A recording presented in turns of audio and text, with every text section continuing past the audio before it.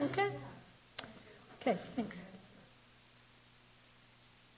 Good morning.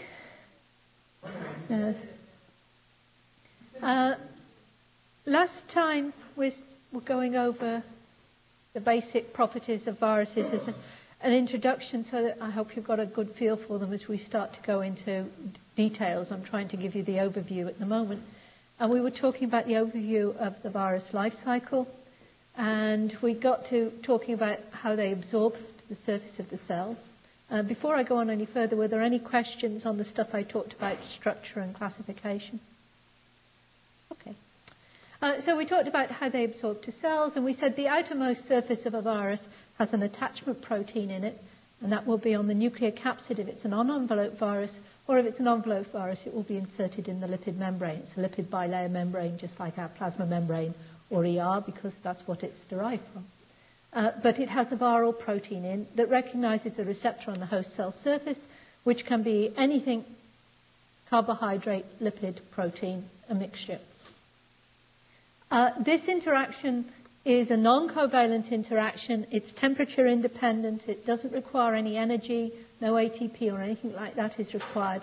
But it does require the viral attachment protein, and it does require the cellular receptors. So the viruses bind to something on the cell surface. It may be something that's on the present on a huge number of cells, or it may be something that's only present on a very few cells in the body, in which case the virus will be highly targeted to a particular tissue, or in some cases to a particular animal if their receptor is something that is very specific. So this determines a lot of the host range specificity of the virus. But there's many other things that are involved as well.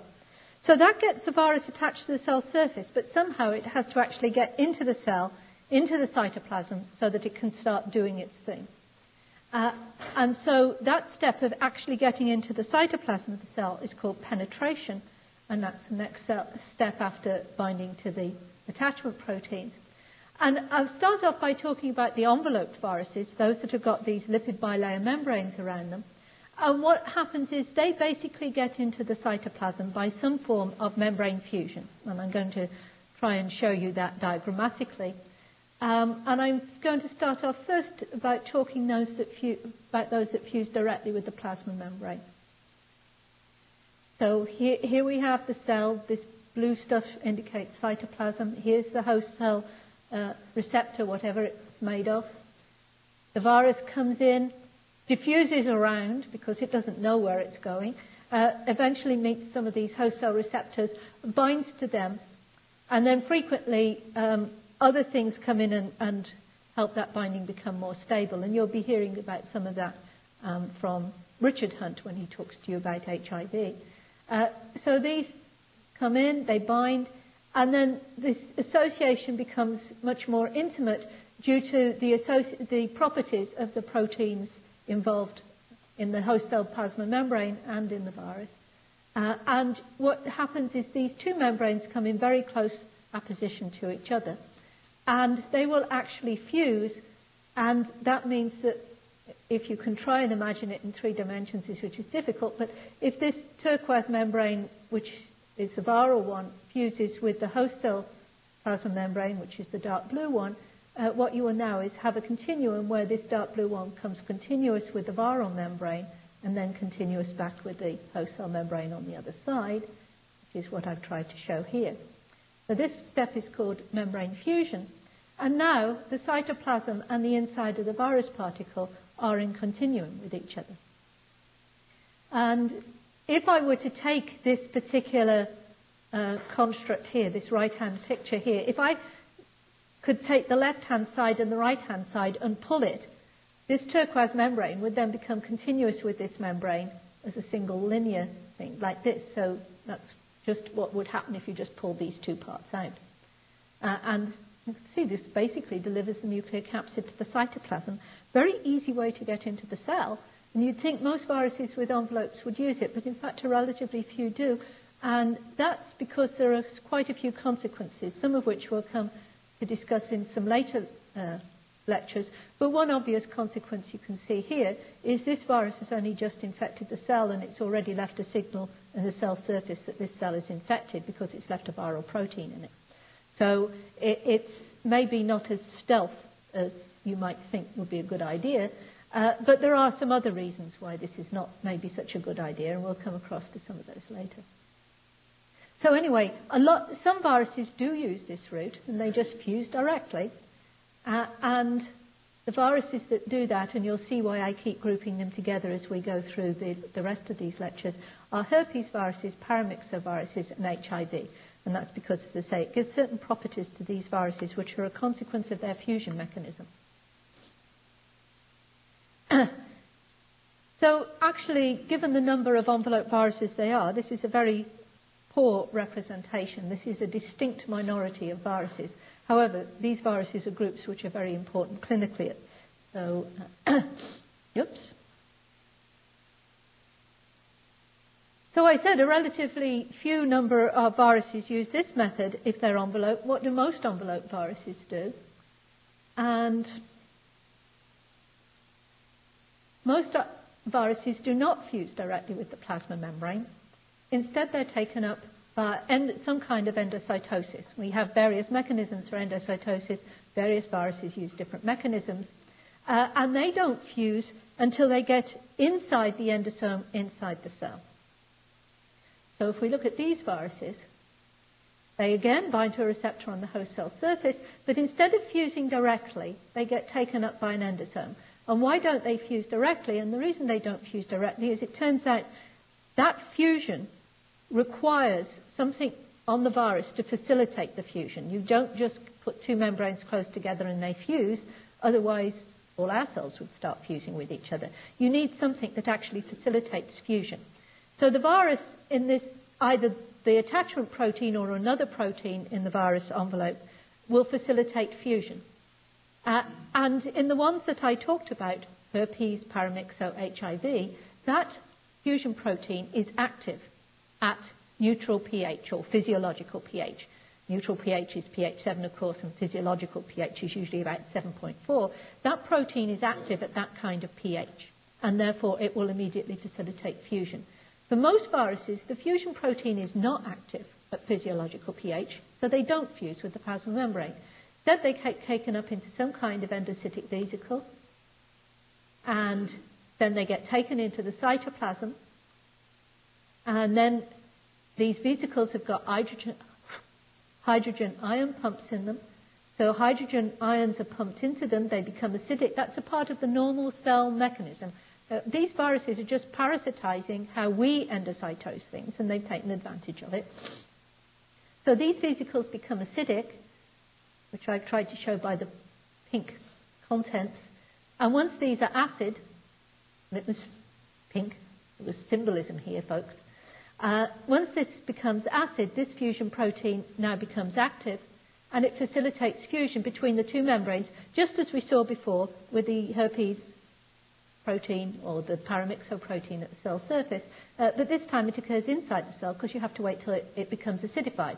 Once it becomes acidified, something happens to change the properties of that fusion protein, its conformation, and it becomes activated. You get the fusion, and now this means that the nuclear capsid is basically in continuum with the cytoplasm, and again, it can basically get out and then go off and do its thing. It may stay in the cytoplasm. It may go towards the nuclear pores and deliver its contents to the nucleus. That depends on which virus you've got. And what you're left with is this endosome, which has got this viral membrane inserted into it. And if you sort of were to blow up the balloon, you just have a continuum vesicle with a patch of virus membrane on it.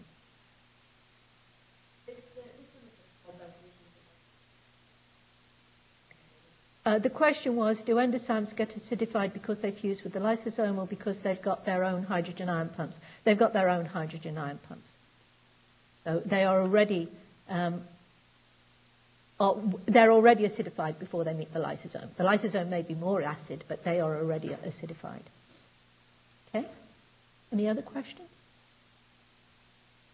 Okay. So for the envelope viruses, there's a sort of neat mechanism. You get out of the cell by pushing through a membrane, you get the membrane, you get into a cell by fusing your membrane with a host cell membrane. It does, of course, mean that besides an attachment protein, you need to have a fusion function, which, as I say, can either be part of the attachment protein or a separate protein. So what you do, this is just a series of EM micrographs. That the trouble with an EM is it's static, but this is an attempt to reconstruct the scene of the crime. So here you've got the viral particle, the envelope virus on the outside of the cell. This is actually an insect-borne virus that affects man. It goes into a coated pit here, so this one is going through coated pit endocytosis. You get an endosome, here's your endosome, and eventually there will be a fusion and they will get out.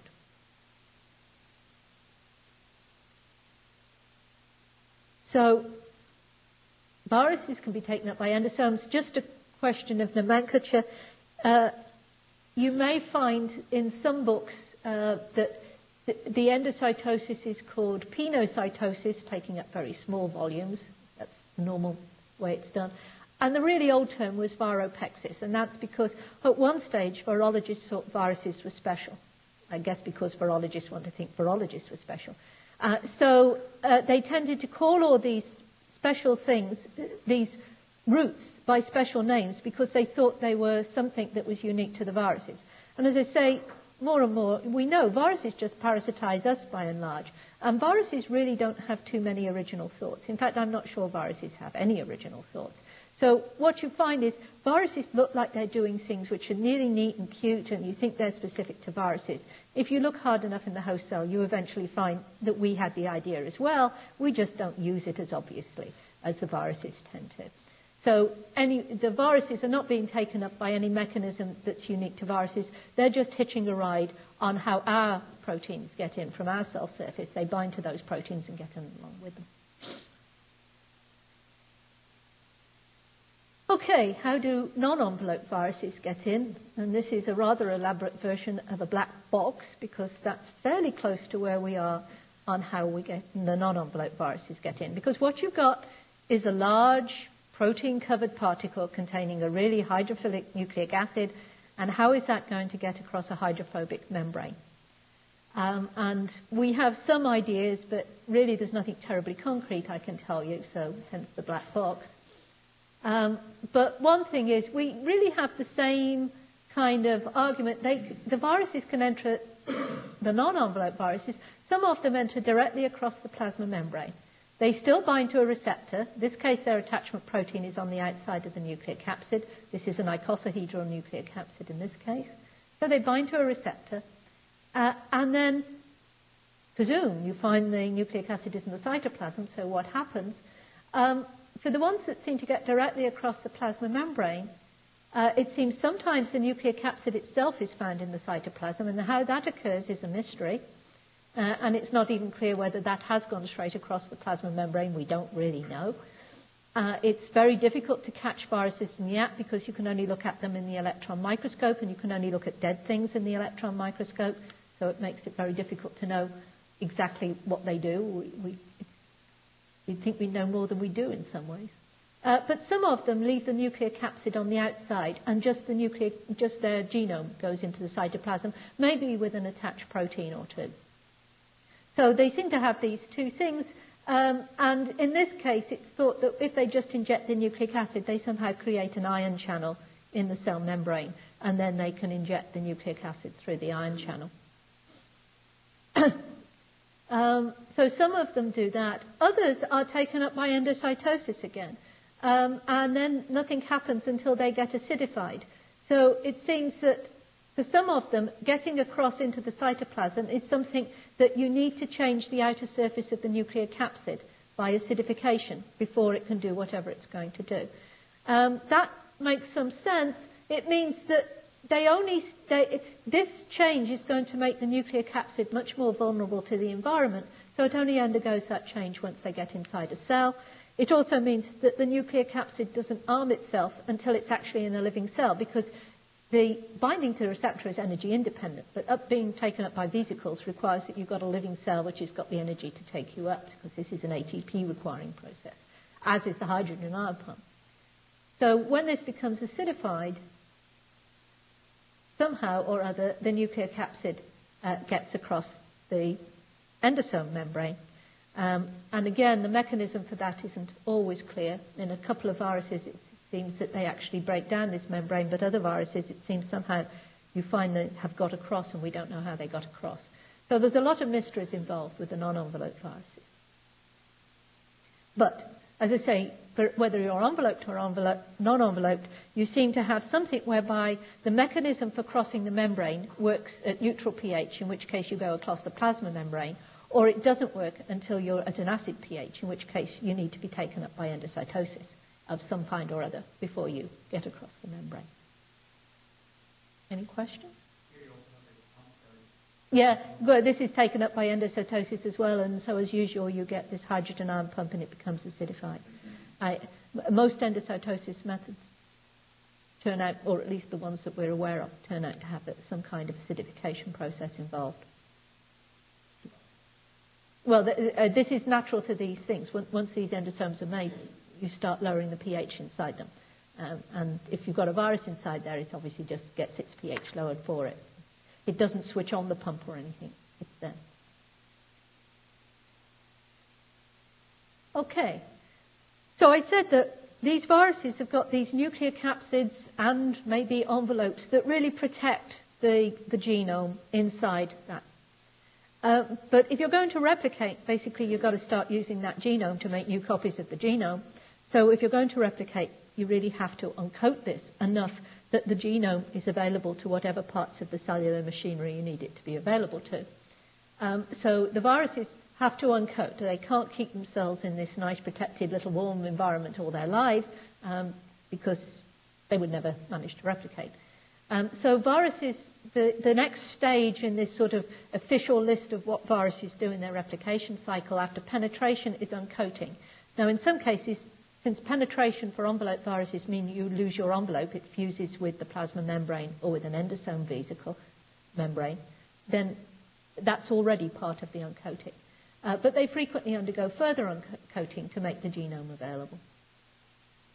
And the uncoating depends somewhat on the viruses. For many of the viruses, I'm going to briefly go through some of these phases, but I can't go through these phases with every virus. A, because you don't want to know. B, because you don't want to learn it. C, because it's really, at the moment, it's not totally necessary that you do. And D, because we don't always know. But uncoating is important.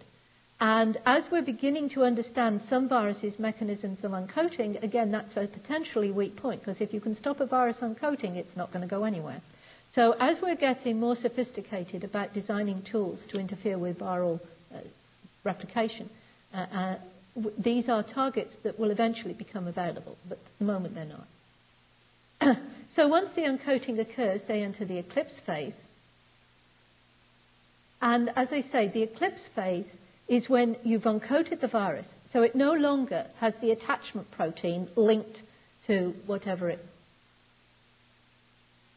should be linked to. If you open up this cell and extract it, you won't get any infectious material out of it. But if you were to leave that cell for another few hours, it would produce thousands of virus particles. So the virus is still there, you just can't see it, so it's the eclipse phase. And one thing is, that seems like we're just going through nomenclature, but one thing to remember about this is you can think that somebody's got a virus, but if it's in the eclipse phase, you can't find it. So it can be difficult to find a virus, even though something is infected. So you have to remember that viruses can be hanging around, but if they're not producing infectious particles, they can be in this kind of eclipse type period, and it can be very difficult to find them. And you never know that this thing is infected. So the eclipse phase explains to some extent why we've had difficulty in isolating virus from tissues that we thought were infected. And once we realize this, we can get round it in some way or other. So when the eclipse phase technically ends with the first new virus produced at the end of this protein synthesis period and DNA synthesis period. So what happens is once the virus is uncoated, the nucleic acid gets replicated, new proteins get made. Now you've got a pool of nucleic acid, you've got a pool of proteins. There's a self-assembly process. As I say, virus assembly has to be relatively simple. So there's a self-assembly process, and then you get new particles. First new particle, end of eclipse phase. The assembly can occur in the nucleus or in the cytoplasm or by a membrane. And then the viruses can undergo, you can get viruses which are assembled but are not thoroughly mature. In other words, it looks like a virus particle, but it's not yet infectious. It needs other changes for it to become infectious. And we'll talk about some of those as we go through individual life cycles.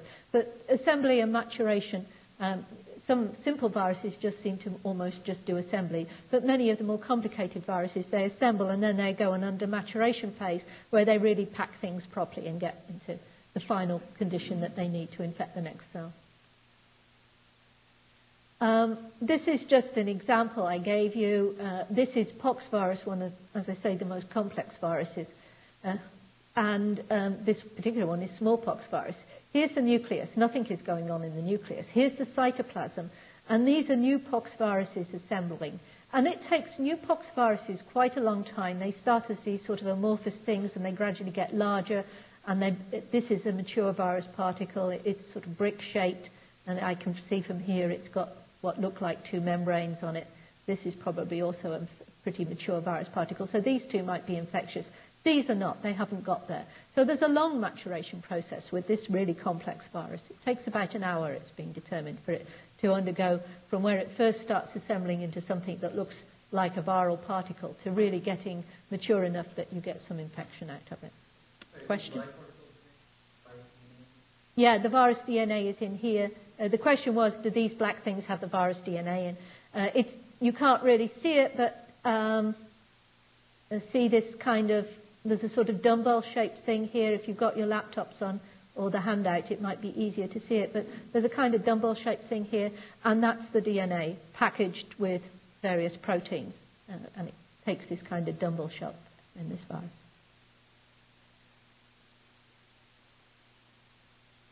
So then you assemble the virus particles and they have to be released. And for the non-envelope viruses, we don't know of any of them that have found a way to get across a plasma membrane intact. You've got this big protein-coated nucleic acid. It's just too big to get across the plasma membrane, and we have none of them that we know that they manage to get across it. So if you're a non-envelope virus, the way you standardly get out of the host cell is the host cell is now basically pretty sick, and it dies for one reason or another. Sometimes it's triggered into apoptosis. Other times it just dies because it can't do anything for itself anymore, and it just tails down and eventually lyses. And so in that case, all of the infectious viruses are released as the cell, that's their option for release.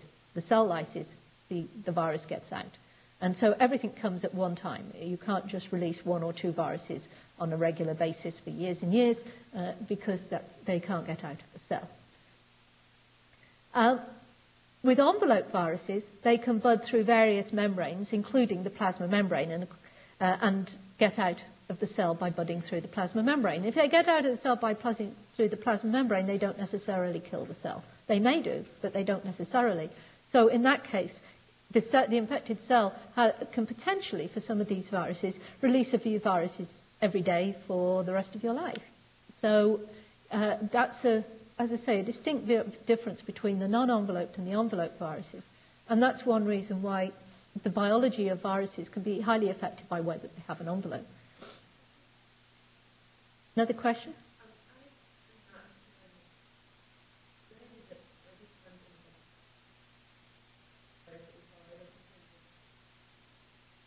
Okay. Yeah. Well, so the question was, are those viruses inside the cell, are they virions? A virion is technically the mature virus particle which is infectious. Now, there are times when you have difficulty on, like everything when you try and classify, there are some nebulous borders. But in that picture back there, just go back, almost certainly these would be infectious, and therefore these are mature virions. So these would be said to be. You could call these, if you want to, I guess you could call them immature virions, or they're normally called immature virus particles, or IVPs, because they're not infectious. So this would be the virion. And we'll be going through the life cycle of pox virus, but this would be the virion. Any other questions? Okay. And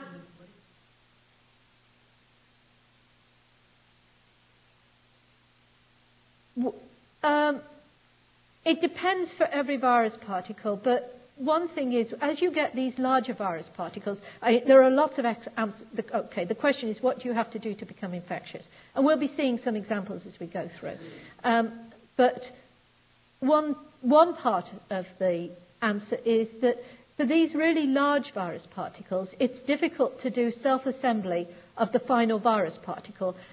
You can see the kind of problem we have here. You know, this comes apart, and it's very difficult for me to put it back together again because I need some help. It just falls. It doesn't it's not terribly easy to do. What happens is, for adenovirus, which is bigger than that, well, has more hexons than that. For adenovirus, what happens is, and for herpes virus, which is another relatively big virus, they assemble a scaffold.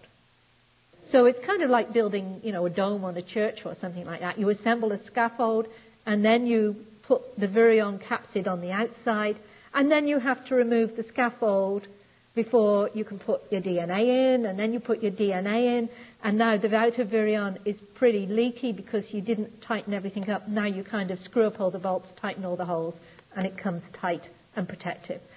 So you have to be able to assemble things, so you have these scaffolding type things that have to be removed. You have to get your nucleic acid in, so somehow it has to have some kind of opening for the DNA or the RNA to go in. And then once it's all in, you need to now close all those openings so that nothing like ribonucleases or DNases can get in. And so usually something then happens and the capsid tightens up. So there's this sort of procedure whereby these tightening things go up. I'll show you an example with retroviruses in a minute. But it differs slightly for each virus as to exactly what happens. But does that sort of help you? Okay, looks like yeah. And the other thing I want to stress is with animal viruses in particular, not every release virus particle is infectious. And a quite reasonable infectivity rate would be 1 out of 50 or 1 out of 100 of the viruses that come out of the cell is actually infectious. Even if they've all had time to mature and everything, they're not all infectious. We seem to make a lot of mistakes, and so viruses just produce huge number of virus particles per cell, and they seem to have gone for quantity versus quality. And the idea is, okay, we don't very often assemble this virus particle very accurately, so we can either, you know, fire all the mechanics and get some better mechanics and get them to put it together properly, or we can just hope that these mechanics sometimes do a decent job. And if 1 in 100 work, that's enough for us, because we're going to produce 10,000, 100,000 of these things. And really, you know, as long as we produce several hundred, we've got no problems. So they just produce huge numbers of virus particles, but many of them are not infectious, it turns out. So that's one thing to remember if you want to criticize virologists for not knowing about what's going on. If you look in the electron micrograph and you see all these virus particles, if only 1 in 100 is infectious, how do you know that the one that's bound to the plasma membrane is going to go through the plasma membrane? I mean, you can just find all sorts of dead-end products. So it's very difficult. So by no means are all virus particles infectious, which means if you want to measure how much infectious virus you've got, you want to know how infectious is it. If you just want to know what's the total amount of virus, you can measure the total amount of virus by other techniques. So when we have techniques to measure viruses, we have to think, are they measuring live virus, which would tell us that this is infectious? Or are they just measuring the total amount of virus, which doesn't tell us anything about infectivity? But this is a standard feature of the viruses that we're infected with. You asked about maturation, and maybe I'll just lower the lights so I can point out on this one.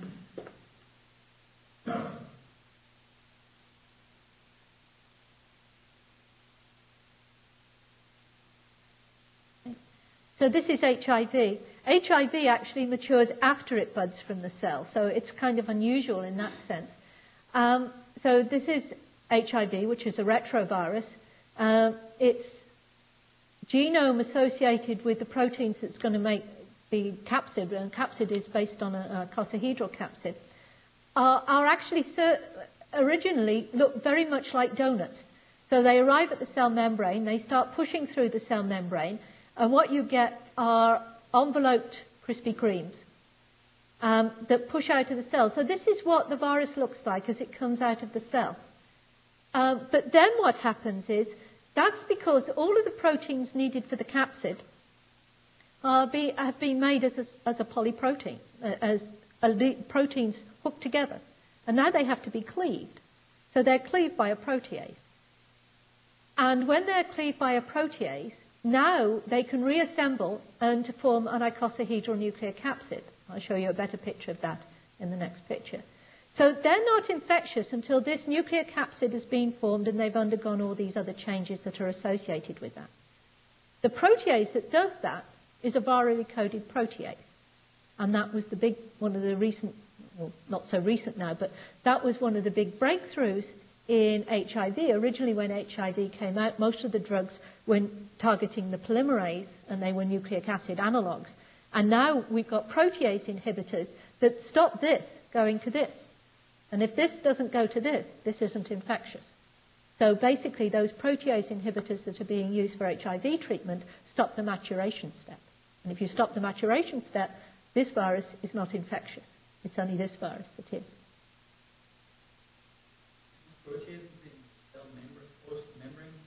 Oh, the question was, where is the viral protease?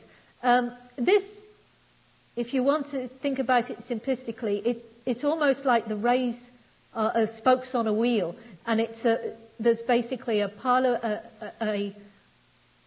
circle of viral proteins coming out, and they've got the proteins needed to package the RNA, to cleave, and are a part of that polyprotein.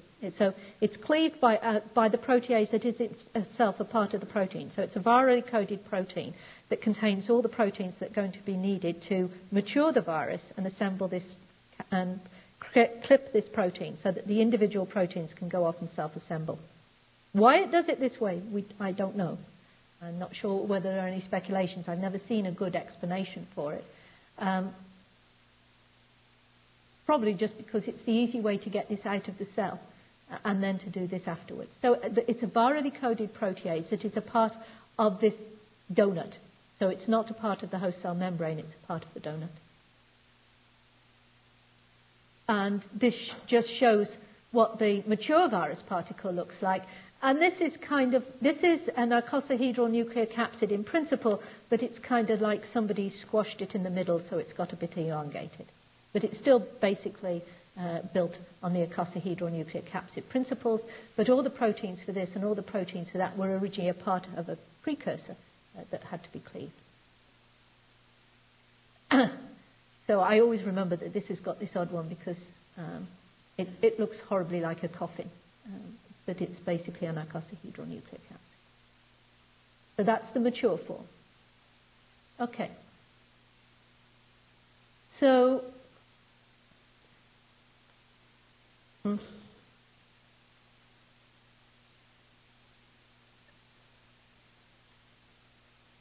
is this,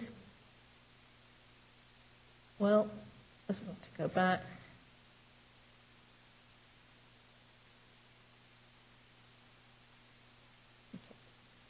Okay, so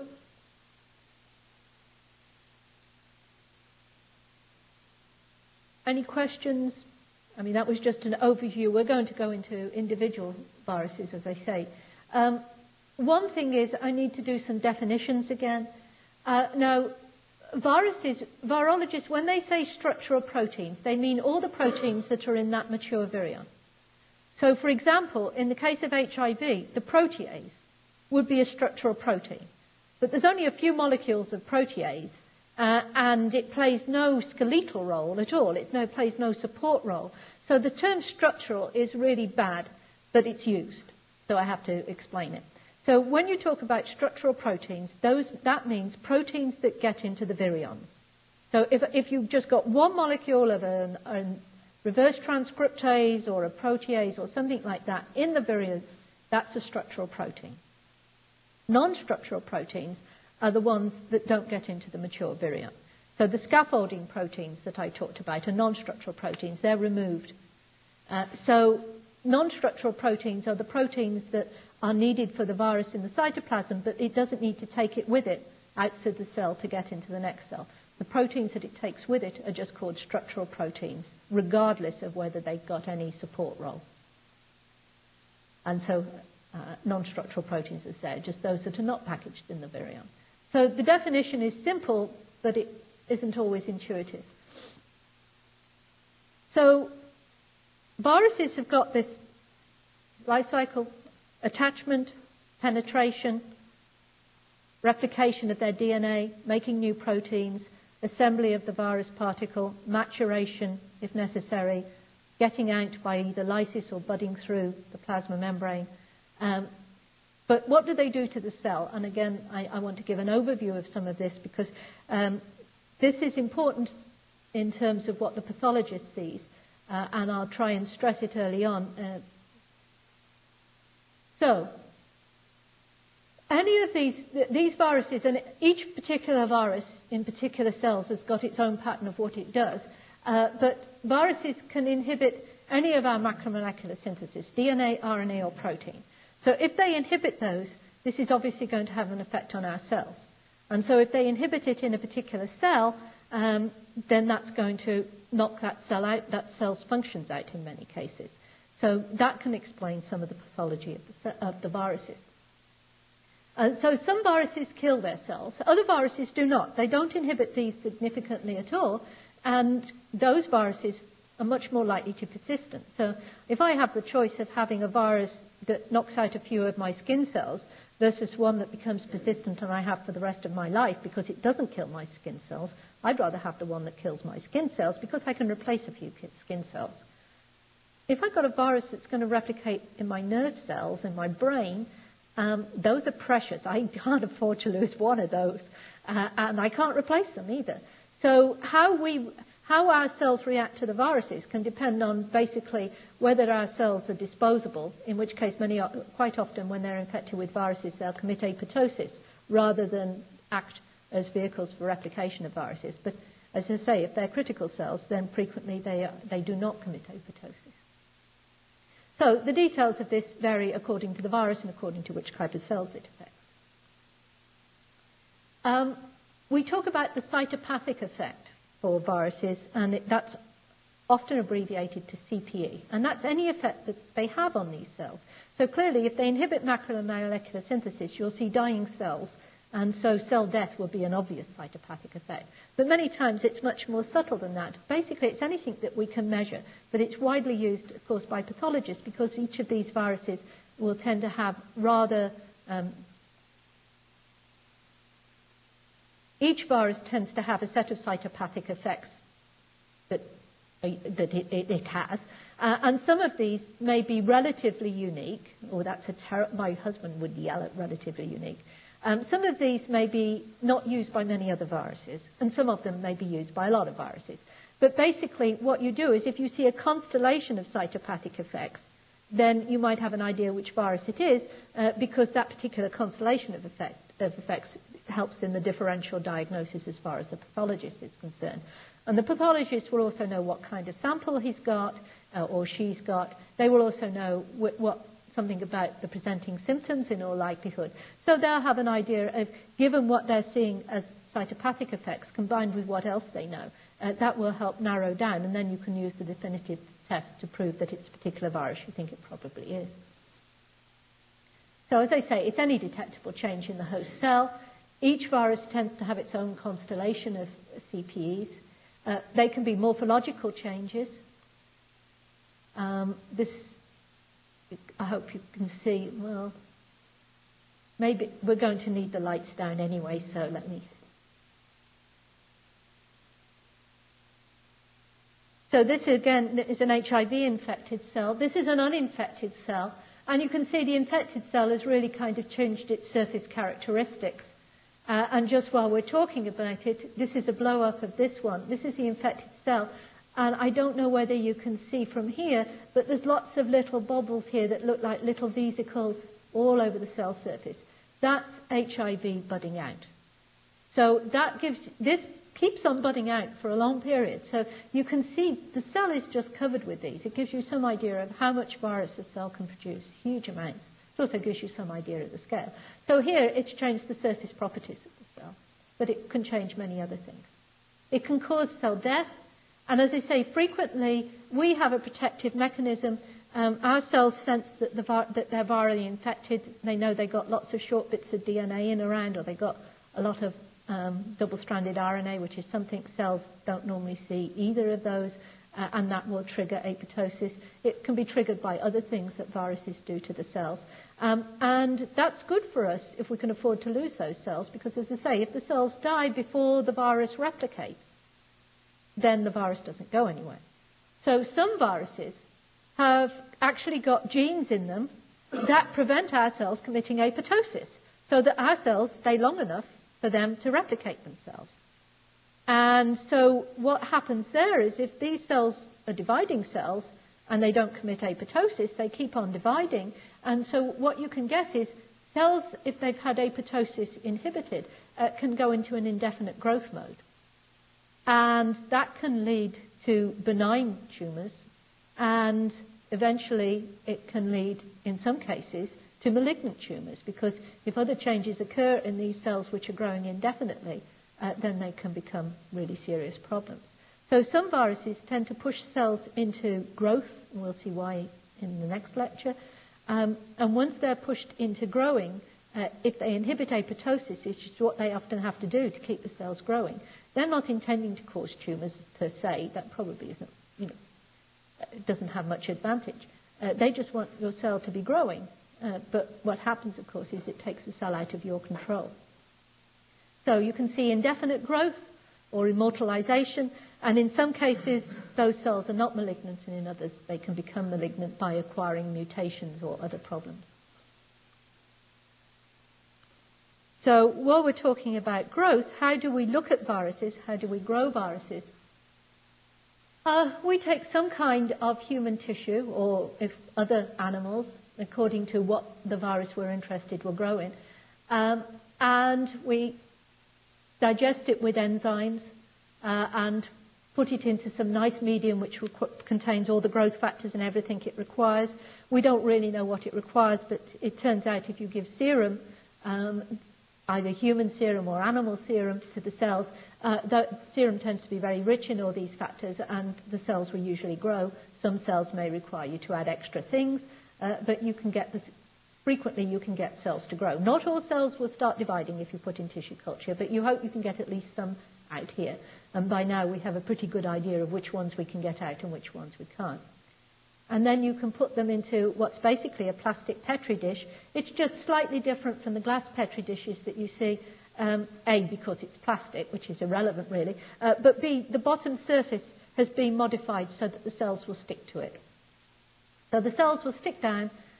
Most cells stick down, not all, but they stick down. They will start growing until they cover the whole surface of the plate. And then they usually stop growing, which is a property that our cells have, because once they meet other cells, they stop growing, which is why your liver isn't sticking out miles ahead of you or anything, because once you get to a certain size and everything meets each other, it stops growing. So the cells stop growing, and then if you want to get them growing again, you use an enzyme to get them off this surface, dilute them with more medium and put them, so you might take the cells from this one and you might dilute it with more medium and put it into 4 or 5 more plates and then grow those up until they become what's called confluent. That's when they meet each other. And once they're confluent, you can pass them again. So you can keep making more and more plates. Now, some of these cells, when you take them out here, as you pass them, the differentiated cells die, or they lose their differentiated status. So as time goes on, you lose a lot of the cell types that are here early on, but you can eventually get some cells which will grow indefinitely, and those are often used because that's very convenient. There are tissue culture banks where you can buy these cells. There's a big one up near DC called the American Type Tissue Culture Collection. So if any pathologist around the country or any researcher around the country wants them, they contact them. They can get these cells so that you know you're working with the same cells as the people in Seattle. And if they find that this particular virus grows on their cells, it should grow on your cells. And if you find something out with this it will work for them. So in the pathology lab, if you want to grow up a particular virus and you want to see whether it will infect these cells, you know it should infect the cells if it's that particular virus. If it does infect the cells, that's yet another tick in the column that it looks suspicious that you know what the virus is. So this is tissue culture of the viruses, very useful. In some cases, people have to work directly with the animals, but usually people would rather use something where they don't have to work directly with animals unless they can avoid it. It's just nicer to work with things that don't require you to kill animals all the time, and it's also much more reproducible. Many times you don't even do this step. As I say, you buy these immortalized cells from tissue culture banks, but for some viruses, they have to grow in this kind of early type of material because they require cell types that nobody has been able to make into immortal cell lines. But usually people use this kind of thing. This just shows, if anybody wants to see them, I have a couple of these. Well, I did have. Oh, they're over here. So these are just the kind of things that you grow the cells in.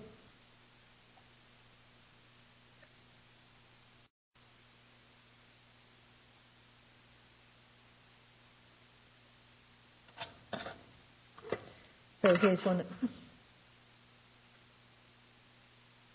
Well, that's even worse.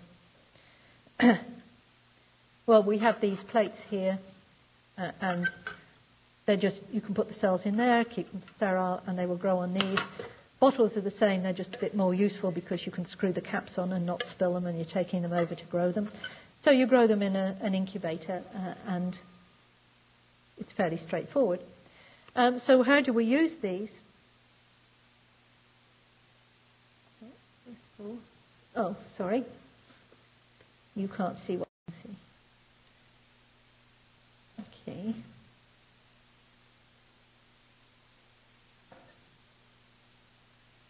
Okay, so here are some epithelial cells. They look like nice cobblestone paving type of stuff.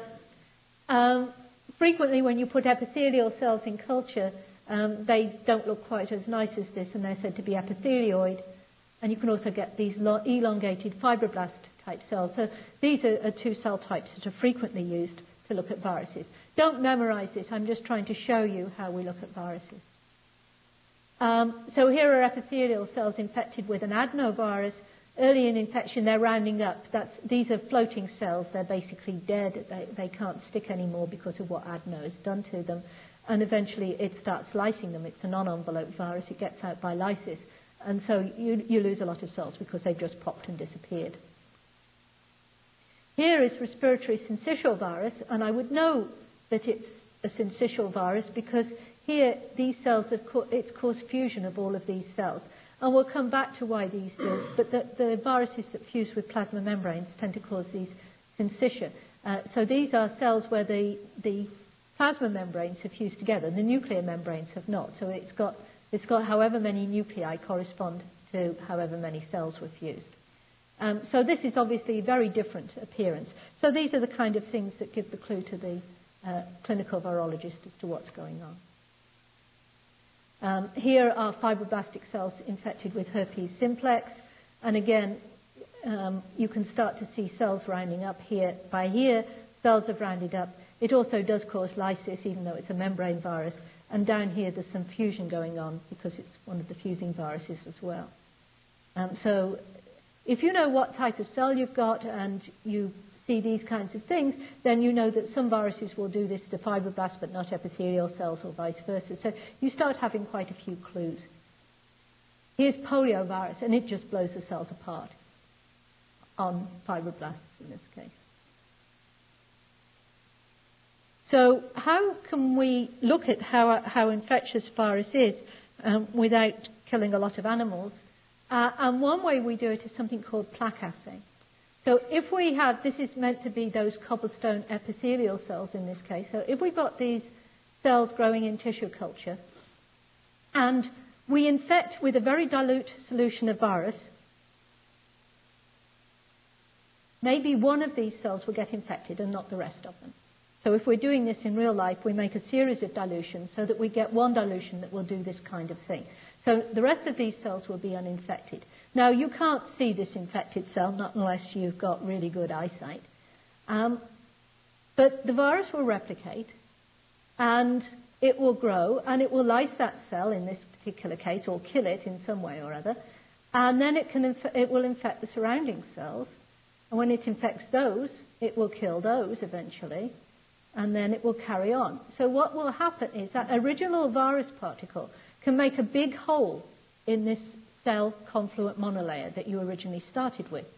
In fact, what we do is we put a bit of stuff like agar into the medium to stop the virus diffusing around so that it stays where it started. And the medium is what is basically the liquid that we put on top to feed the cell. So in this case, we would have a hole. And we know that the hole was due to one infectious virus particle.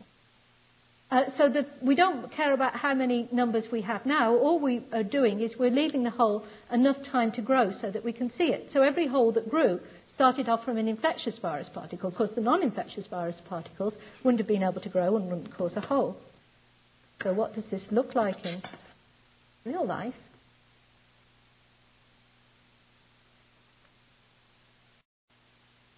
Okay, so here we have a real.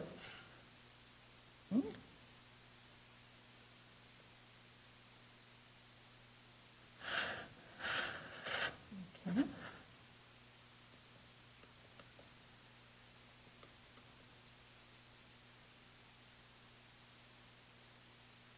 Okay. So here are these holes, and on this particular plate, there are 6 of these wells, and these would be done in duplicate. So you can see these holes. Each one started from an infectious virus particle. We know what volume of liquid we put on, and we know how much diluted it was. As we do the series of dilutions, these are 10-fold dilutions. There are too many to count here. They're overlapping each other, and it would drive you nuts to count them. But here, you can count these. So we could count how many infectious virus particles there were. It's that simple. What we did here is we removed the medium, and we actually added a stain that would stain the cytoplasm of live cells, so it makes these holes easier to see.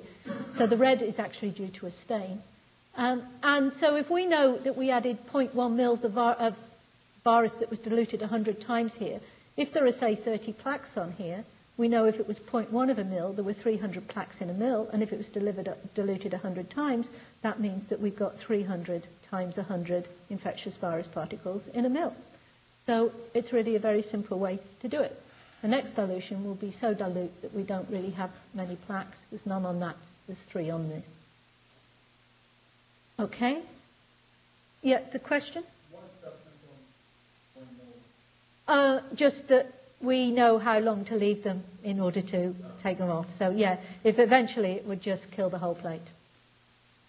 So we know how long to leave them such they're big enough to see easily, but they haven't killed the whole plate. Sorry, the question was what stops them growing more. What stops them is we had to remove the medium and stain them, so that stops them in their tracks wherever they got to. Okay. And so what we would call each of those infectious units, I said it's difficult talking about life or death when you come to viruses. So each of those infectious units we call a plaque-forming unit. So I wouldn't say that we had 30,000 infectious virus particles. Well, I might, but that's a bit slangy, because you might say, well, how did you determine that?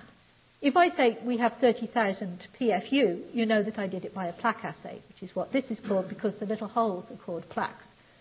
So plaque-forming unit, what it means is, and in this case, an infectious virus particle is defined as a particle which could form a plaque.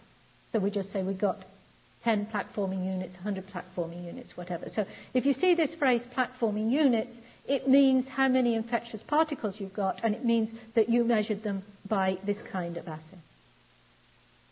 Any problems? Okay. Then the DNA handout sheets are here. We'll talk about the DNA viruses tomorrow. I know I'm not sticking rigidly to the schedule. We never do with these lectures. So we'll start the DNA viruses tomorrow. Thank you.